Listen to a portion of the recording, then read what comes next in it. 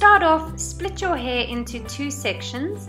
The one section is going to be thinner than the other one, so 1/3 versus 2/3. And then just clip the underneath piece of hair to one side. For now, you can clip it to your shirt. And then we're going to start braiding the larger section of hair. So we'll give it a brush first, just to make sure it is tangle free. And then we'll start with our fishtail braid.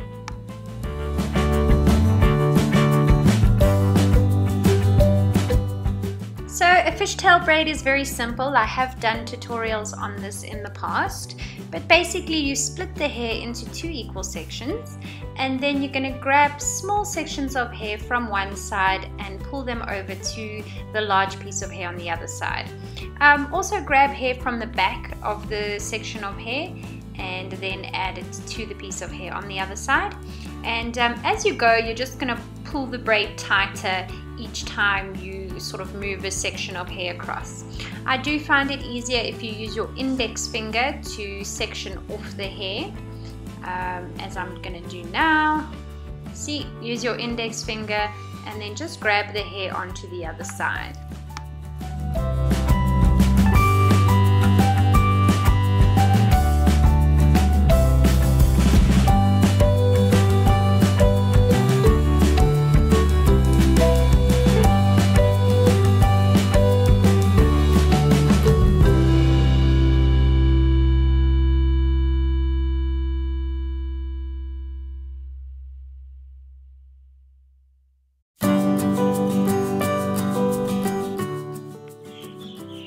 So once you reach the end of the braid, you're just going to tie it with a small hair elastic, and then we're going to move on to our next piece of hair.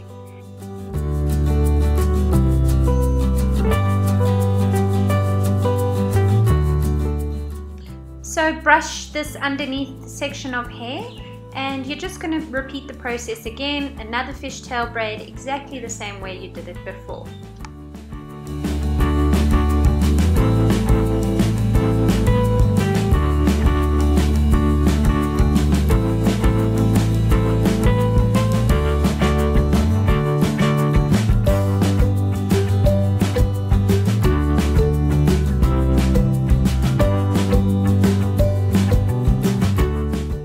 Once you reach the end of this braid, you're once again going to secure it tightly with your hair elastic.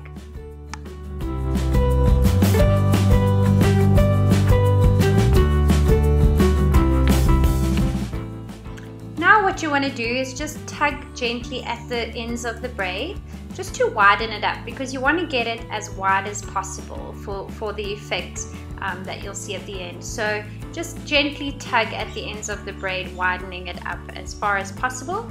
You're going to do it on the large braid first, and then you'll do it on the thinner braid as well.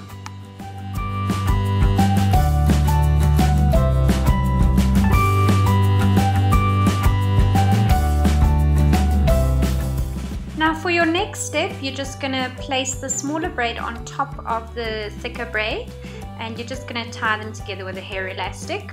So they're not going to stay just by tying them.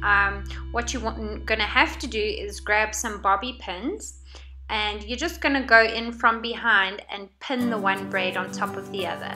So kind of weave your bobby pin in at the back, because you don't want it sticking out in the front. So just weave it through the hair at the back.